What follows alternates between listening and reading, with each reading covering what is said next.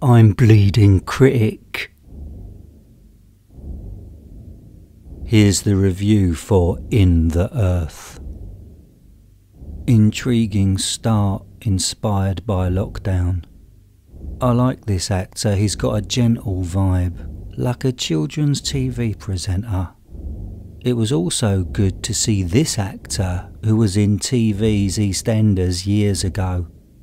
With this film, In the Earth, there's an idea originally used in Wolf Creek, and there's also a moment which reminded me of Michael Mann's Manhunter. So yeah, a wonderful, inspiring mix. There's a couple of other interesting ingredients in this work. The film's music vibe initially creates a foreboding atmosphere. I really like the posters, and the end credits are really cool. The most creative I've seen in a while. The end credits is actually my favourite moment.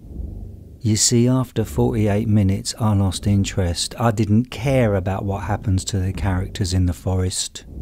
I'm telling you, the plot gets really stupid. The repetitive scenes about a foot injury become laughable.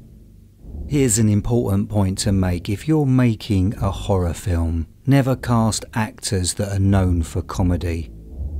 The only time when it has worked is with Robin Williams in the brilliant 1 hour photo. In the Earth is not a proper horror film.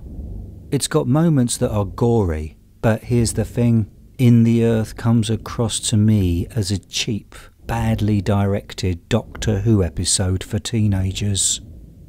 The first 36 minutes is fine, it's on the right track. But if you want to see a film directed by Ben Wheatley that deserves your time, watch Kill List.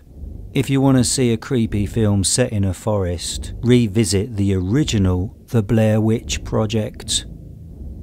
And if you want an example of a serious horrific movie that you'll never forget, watch the original Martyrs.